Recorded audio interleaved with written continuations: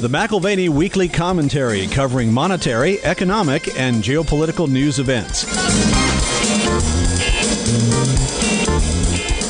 That's the choice that's coming. There will be a revolution. We will go either in the direction of the American Revolution or the French Revolution, which has always been called the Reign of Terror, and quite logically so. And I really think that's going to be the choice we're going to run into. And if we don't revive what the early Americans knew, we're going to go in the direction of the French Revolution. Now here are Kevin Orrick and David McAlvany.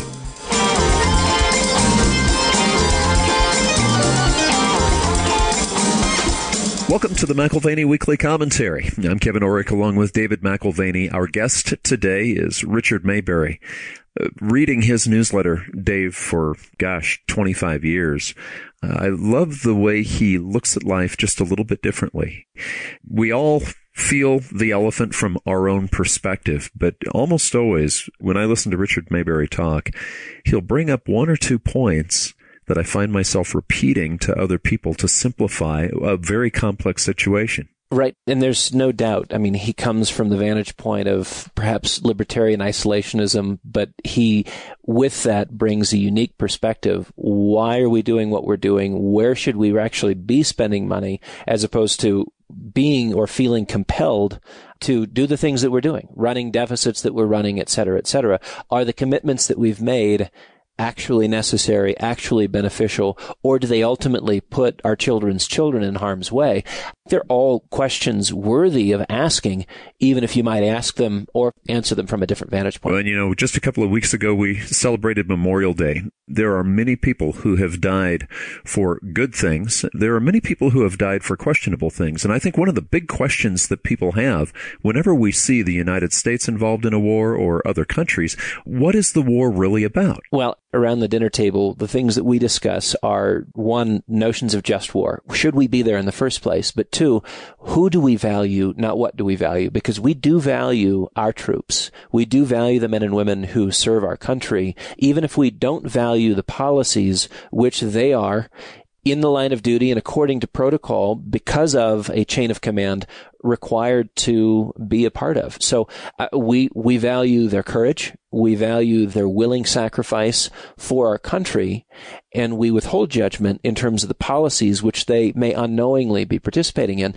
And, that's certainly something that Richard has direct experience of, being a part of a special ops group in the 1960s, doing things that in retrospect he would, of his own interaction and participation, be critical of. One of the things that I really appreciate about Richard is his focus on liberty. And I think one of the questions that surfaces over and over again when we get to Memorial Day as a family is, what was the most important conflict we were ever involved in as a country? And the answer in our family is the conflict with the British. In 1776, had we not fought for that, everything else would be moot. And it was a fight based on principles. It was based on an ideal of freedom, and it defined itself very differently than subsequent conflicts, where you could say we've involved ourselves in various conflicts for opportunity or for some sense of our place in the world, which may or may not be justifiable. So sort of the clearest cause and the clearest point of gratefulness for us as a family goes back to the revolution. And it's interesting because that really is, if you dig deep with Richard, you find that liberty is something that's incredibly important to him. Well, Richard, there are shifts constantly taking place in public policy, in international relations, and in business and investment opportunities. And I'm curious, as you survey all of the shifts currently taking place, which are the least obvious shifts and which are the most concerning to you?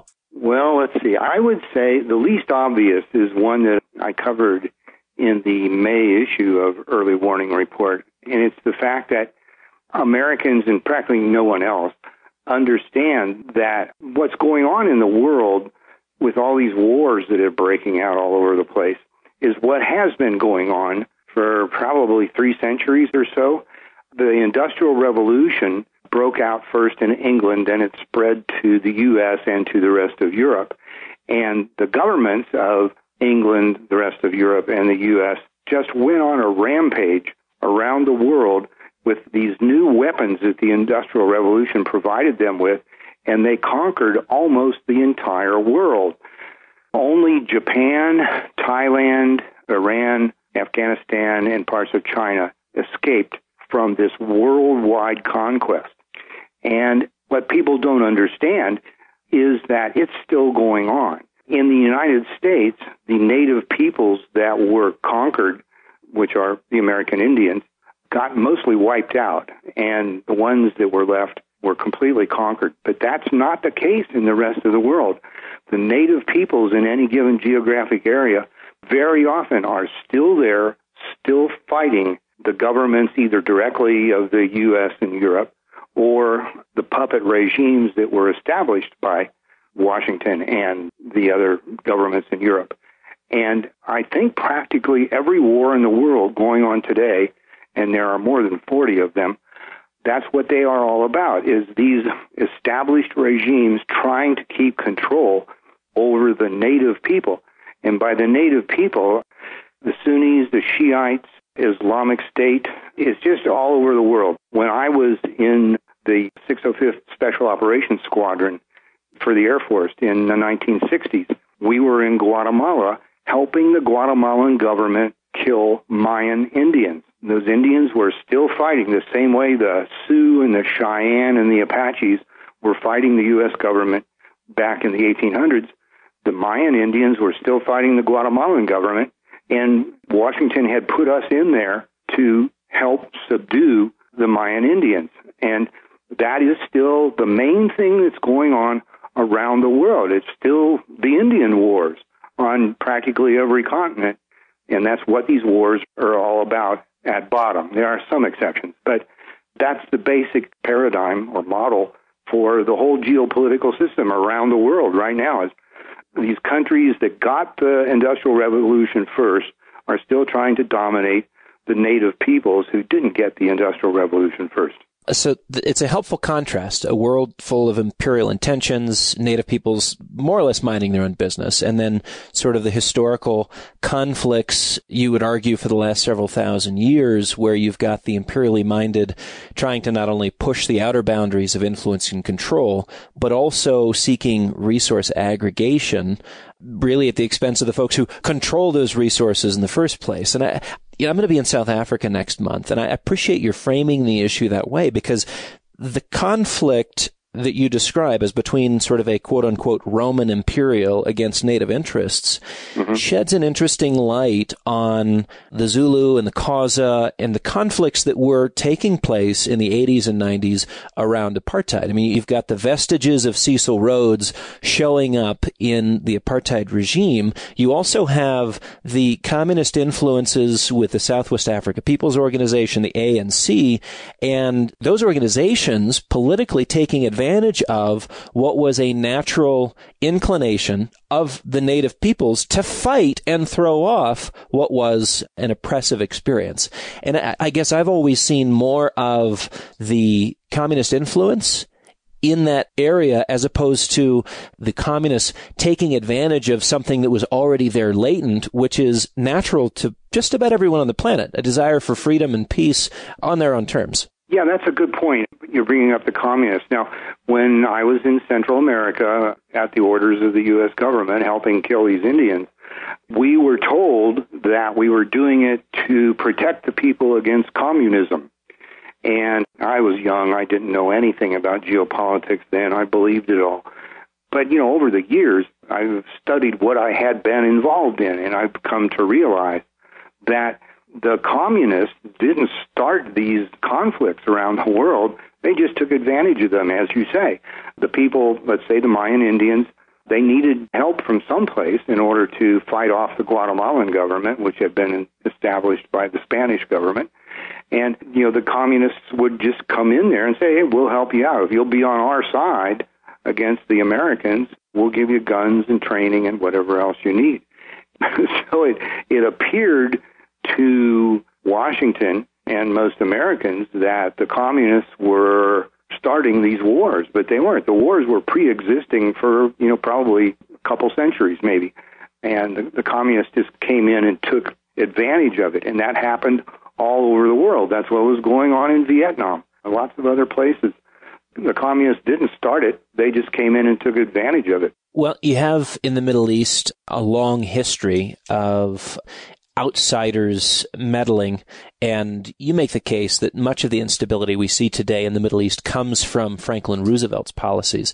Maybe you could expand on that, and I would ask, would you also include, along with Franklin Roosevelt's policies, perhaps policies directed from London and Paris in the 19th and 20th centuries? Oh, absolutely. I would include them, no doubt about it.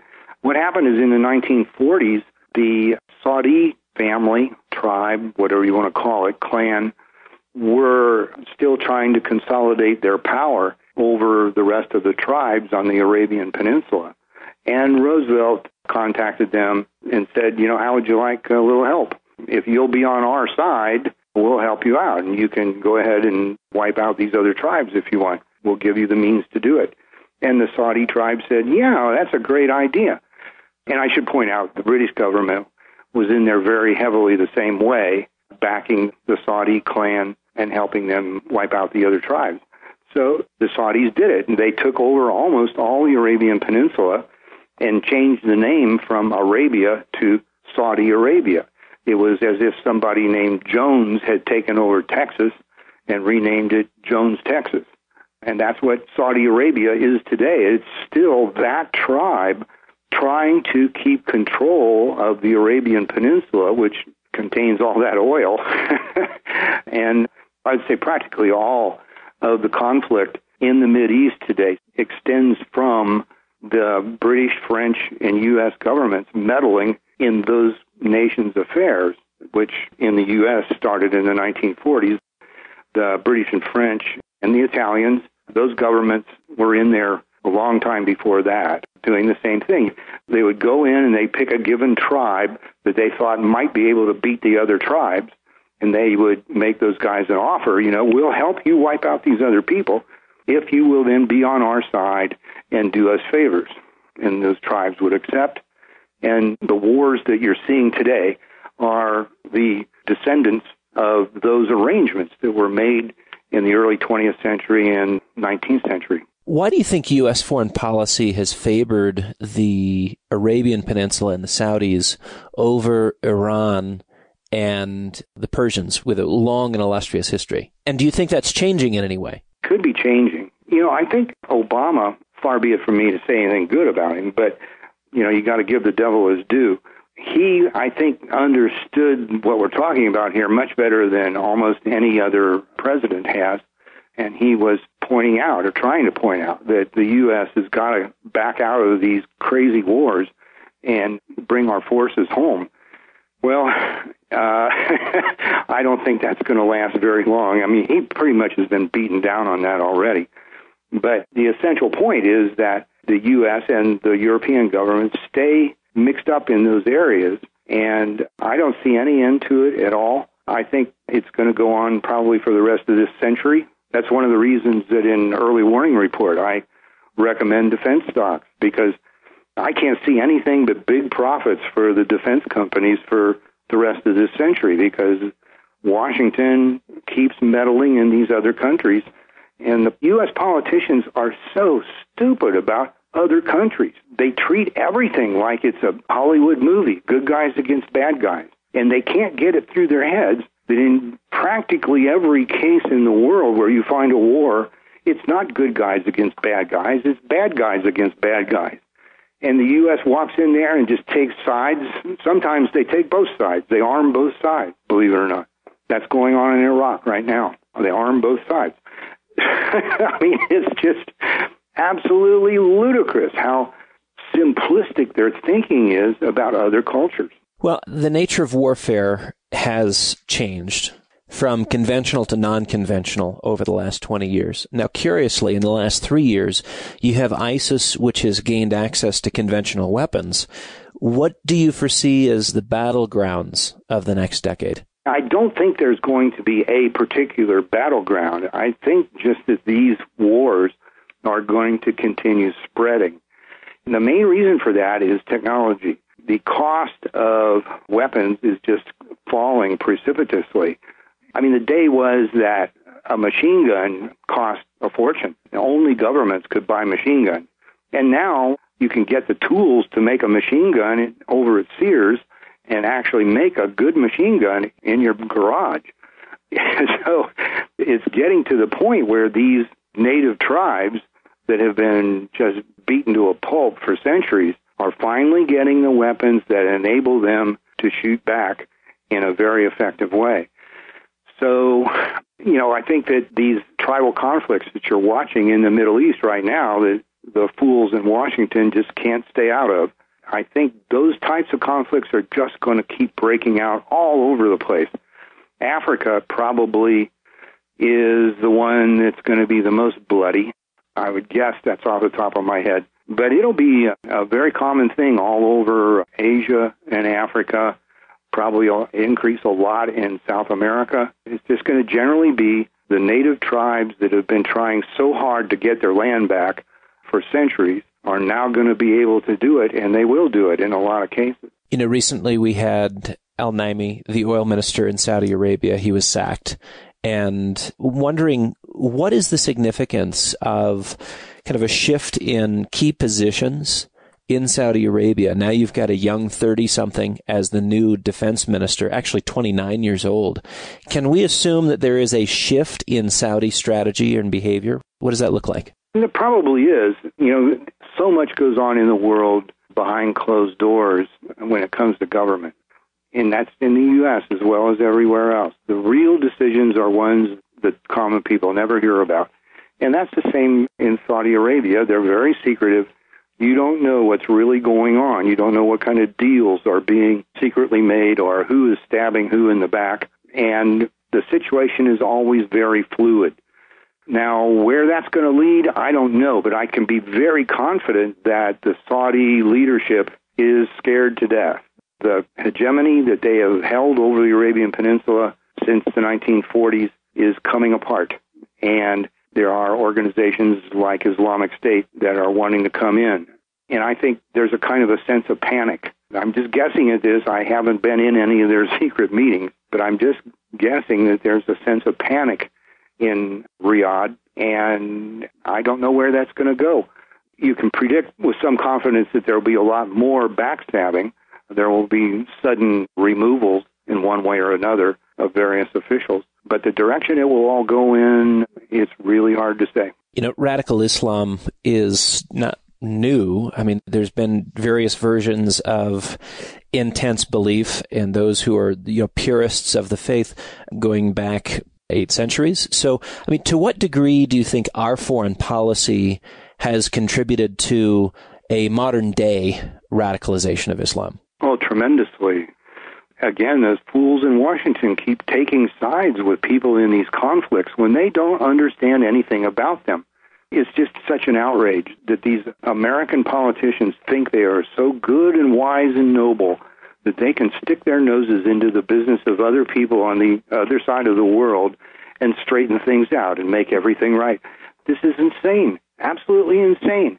But they continue doing it, and the so-called radical Islam movement is a reaction to that. As Ron Paul said so often, they didn't come over here until we went over there.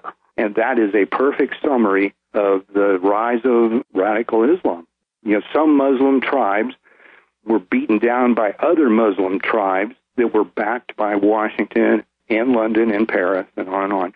And it was inevitable that this day was going to come, that those beaten down tribes were finally going to rise up. And they're doing that. And the only rational thing for Washington to do is get out of there. Just get out of there. Bring the American armed forces home to create a fortress America and let the rest of the world go ahead and fight out these conflicts that they've had for centuries.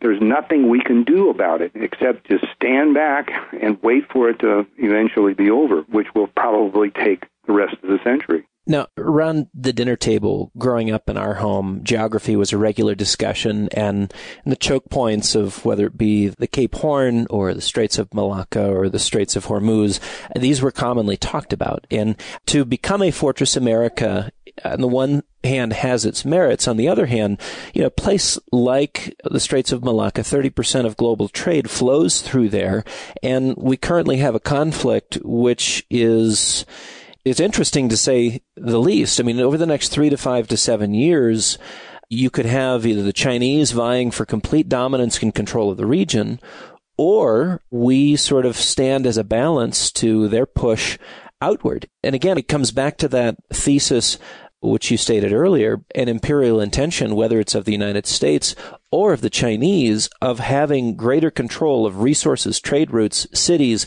tax bases, et cetera, et cetera.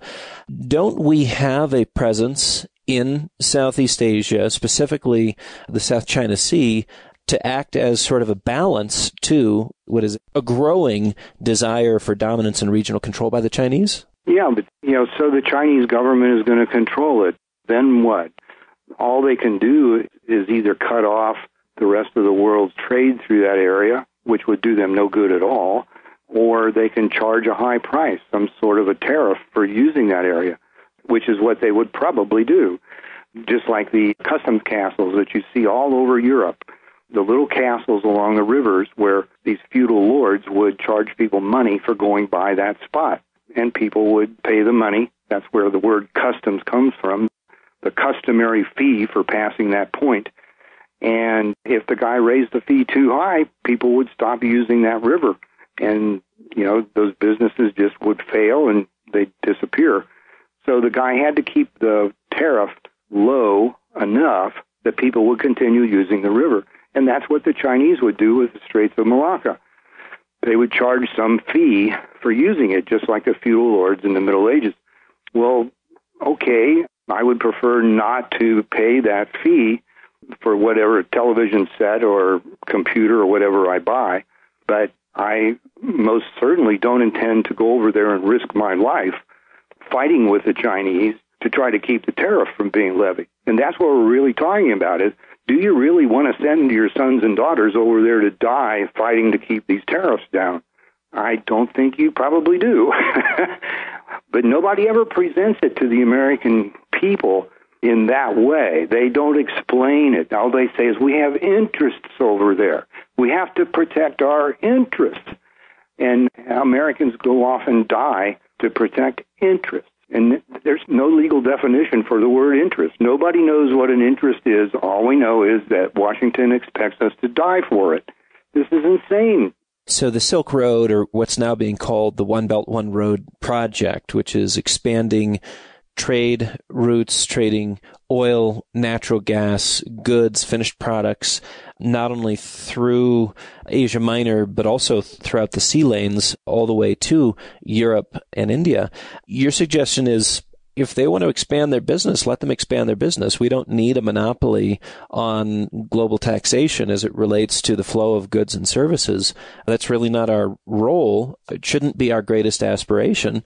Let them have their slice of the pie. Is that fair? I'm not saying I like that idea, but the reality is that you're either going to fight a war to keep those trade routes open, or you're going to pay the tax. It's one or the other. And I don't want to send anybody over there to die trying to keep the taxes down. It's insane. In terms of politics here in the U.S., there appears to be a great degree of discontentment with establishment politics.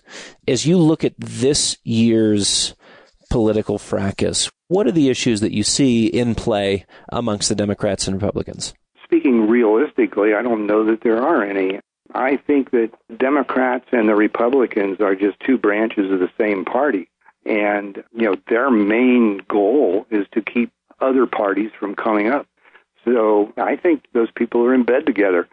And what looks like issues to the general public, that's just a show. And you can't really know what these people disagree with each other about. But what you do know is what they do agree about is that one of them should be in power at any given time. And I kind of suspect, I don't know, but I kind of suspect that there are a lot of backroom deals where, they just trade off. This year you're going to get the legislature in Wyoming, and we'll get the legislature in Arizona, and you'll get some judgeships here in Arkansas and Virginia, and we'll get some in some other area. I think that's what really goes on, and the money for the campaigns gets distributed accordingly. Now, again, I can't prove that, but when you realize that the main goal of both of those parties is for both of those parties to keep control of the government and not let it go to anybody else, then there has to be a whole lot of backroom deals that go on all the time. So I don't think there are any real issues. I think it's all just an act. It's all played out. And whoever wins the presidency is probably somebody that the two sides got together and decided, well, it's your turn to have the presidency. Well, if you step back from the two parties and look at the personalities that are still in the mix, in choosing a president for the United States, what is more tolerable, a socialist, a communist, or a fascist? Well, we have to get into definitions there on those three terms. One thing I would point out is that I think it would be a wonderful world if it was all communist, in the sense that the word was originally to mean, which is a world where we all love each other and we all work together and share the production, and there is no government. That's the key. There is no government. Well, there might be a few religious monasteries that practice communism and maybe a few hippie communes here and there. But essentially, communism has never existed, and it probably never will. What really has existed and does exist is socialism. And socialism assumes you should have this enormously powerful government that owns everything and everybody and decides where all the wealth will go and decides pretty much everything else, too, what job you're going to do, and on and on. And the closer you get to that ideal socialism, the closer you get to some sort of tyranny. And that's what's wrong in Europe right now, is they kept implementing more and more socialism until they pretty much duplicated what was going on in the Soviet Union, and we all know what happened to the Soviet Union. Now, then the other choice would be fascism. I tend to think that the fascist model is the one that is more strictly in existence everywhere. Fascism is extremely simple. It just says that the truth is just a matter of opinion. Therefore, right and wrong are just matters of opinion. Therefore, we should do whatever appears necessary, no exceptions, no limits. And that pretty much is the policy of every government on earth now. So if you're worried about the isms, the one that already has control of everything is fascism. And, myself, I believe in the system of liberty, and there are millions of other Americans who do believe in it, and I think it's slowly being rediscovered, but it's going to be a long process. Is the erosion of confidence in the American political leadership, and I think you see that in sort of the more grassroots followings of a Bernie Sanders or a Donald Trump, who prefer the quote-unquote outsider, even if they're not outsiders. But is that symptomatic of a generational issue, or is there something more deeply systemic going on? I think it's deeply systemic. The American people are finally figuring out that the government is a big hoax. Now, they don't want to face that in so many words, but they're moving in that direction fast. They're figuring it out fast. The government exists for the benefit of the government. They're figuring that out. And the popularity of Bernie Sanders and Donald Trump, who both are anti-government sales pitches, I think it's due to that. Now, the typical American doesn't understand what you and I do about these things because he doesn't study it all day long like we do. But he's slowly coming to see that the whole federal government is just a big swindle. And, that, in my mind, almost certainly has to lead to some kind of a revolution. And I think some part of that revolution is going to be violent. That does not mean that there are going to be riots or gunfights in your backyard. But I would not want to live in the central part of Washington, D.C., for instance. I think that area is going to be a big mess sometime in the not-too-distant future. Well, so each time we come around to this political cycle, politicians promise the sun, moon, and stars. 6, 12, 18, maybe even 24 months later, the electorate either has lost interest and doesn't care that it was only empty rhetoric, or there are a few people that say, we've been lied to yet again, and maybe that's the sort of the birth of this cynicism we see and distrust we see for the Democrats and Republicans alike. And I wonder if we don't have now a very unique backdrop for disappointment, where whoever wins in November, in year 2 or 3 or 4, we see a different kind of social and political volatility because they thought that they were buying less of a swindle. As you say, maybe that's all we have on offer is swindle A, swindle B, swindle C. But they thought they were voting for the lesser of two evils, and yet with great hope that it would be different this time. Again, if there's something deeply systemic about, as you say, people seeing that government is a big hoax, aren't we also setting ourselves up for even greater disappointment because we now have an electorate that has greater expectations coming into this election than they have had in past elections? Yeah, that's a good point. And I think I wrote about that in the May issue again, or touched on it at least. People voting for Sanders and for Trump, they have hope. They think if their guy is elected, that something important really is going to happen.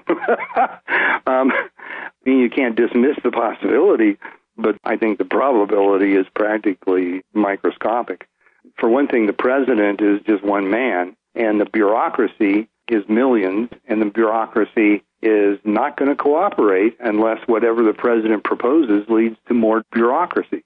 That's the main goal of the government, is to grow, to get the promotions and the pay raises that come from each bureaucracy getting bigger. And they're going to fight anything that might result in the shrinkage of the government. So it's a very unrealistic thing to have hope here, at least in this election. The day will come when the economy will just collapse like Europe's is in the process of doing now, and then you'll have a revolution, and then you've got a chance for a really definite, true change, but not now. The bureaucracy will stop it. Okay, so number one, we have a transition on the horizon. Maybe 2017, 2018 could see economic and financial fireworks.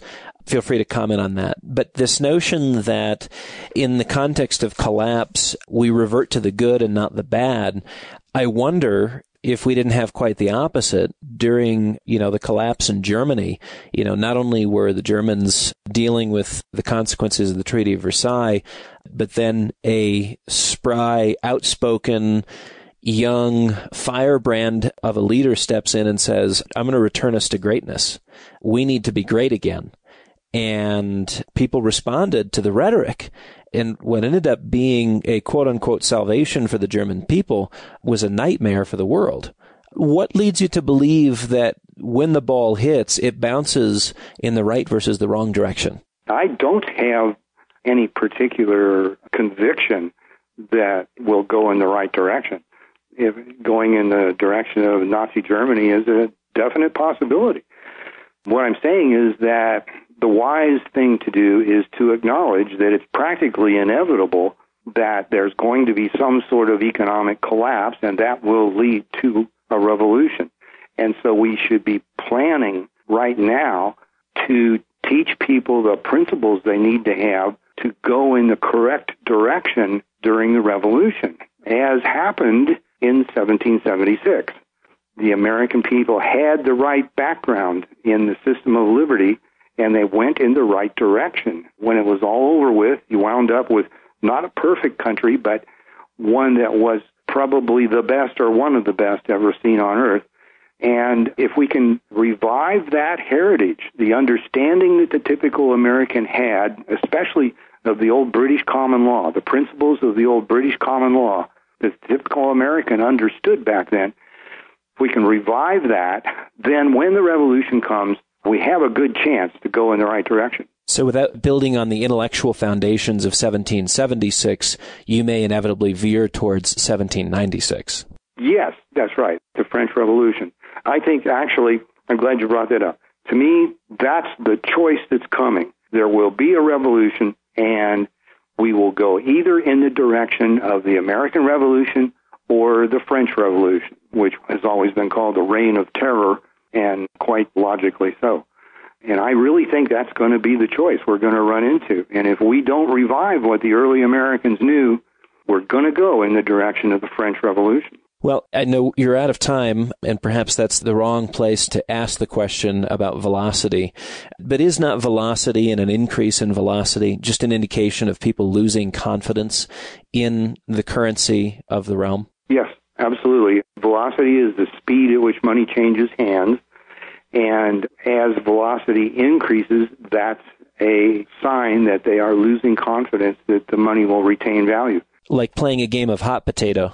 That's one of the indicators that I watch in early warning report is velocity. I think there's a big jump in velocity coming, and I'm watching for it, and it could be the thing that triggers off the big economic catastrophe that will lead to the revolution. I would encourage everyone to get a copy of the last several issues of the early warning report. And this issue of velocity and sort of a monetary hot potato is pretty critical. I think it's very, very critical because it is something that is a psychological shift as much as a monetary and economic shift, where people desperately try to remove the risk from their portfolios by getting rid of things that they consider worthless and hope that the next person is happy to take them. And on the hot potato game goes. What is the best way for people to reach out to you, Mr. Maybury, to get a copy of your past reports? Our 800 number is 800-509-5400. Again, that's 800-509-5400. Well, thanks so much for joining us in this enlightening conversation and perspective on sort of where we're at and where we're going from the standpoint of geopolitics, domestic policy issues, and the economy. We look forward to seeing how the years ahead of us unfold. We're obviously interested and curious and hopefully well prepared. Thanks a lot, David. It was really good talking with you. Likewise, great to have you back on the program, Richard. You've been listening to the McAlvany Weekly Commentary. I'm Kevin Orrick along with David McAlvany and our guest today, Richard Maybury. You can find us at McAlvany.com. That's McAlvany.com. Or give us a call at 800-525-9556. This has been the McAlvany Weekly Commentary. The views expressed should not be considered to be a solicitation or a recommendation for your investment portfolio. You should consult a professional financial advisor to assess your suitability for risk and investment. Join us again next week for a new edition of the McAlvany Weekly Commentary.